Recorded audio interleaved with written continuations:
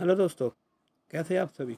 उम्मीद करता हूँ आप लोग बहुत अच्छे होंगे एंड आप लोगों की प्रिपरेशन जो चल रही होगी वो भी बहुत अच्छी चल रही होगी। एंड इस वीडियो में हम लोग बात करेंगे about fatty acid oxidation with odd number of carbon chain. Odd number of carbon मतलब एक certain number of carbon atom, मतलब ऑड नंबर ऑफ कार्बन किसको बोलते हैं। Odd number means 3, 5, 7, 9 etcetera etcetera. Now अगर आपने मेरा फैटी एसिड वाला वीडियो देखा है तो आपको याद होगा कि मैंने बताया था कि odd number carbon containing fatty acid बहुत कम देखा जाता है, right. Most are even number carbon containing fatty acid. फिर भी it is a minor component of the diet. Okay, so there is also the fatty acid oxidation of odd number of carbon containing fatty acid. Okay, so पहली बात, अगर वो odd number carbon containing fatty acid A saturated fatty acid है, beta oxidation तो होगा ही होगा, right. And it will be in just like the same way we have discussed in our previous video. इसलिए मैंने ये वाला पार्ट को ऐसे ही लिख दिया कि after last cycle of beta oxidation हमें प्रोपियोनिल कोए मिलेगा। ओके, प्रोपियोनिल कोए is a 3 carbon containing compound. Now यहाँ से आज का video.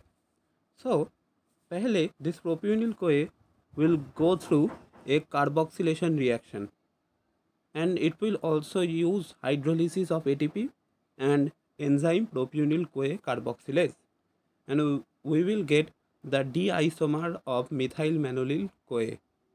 Okay,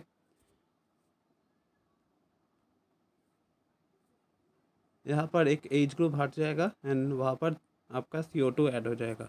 okay, now there will be racemisation with the help of methyl manonyl CoA epimerase and we will get L isomer of methyl manonyl CoA.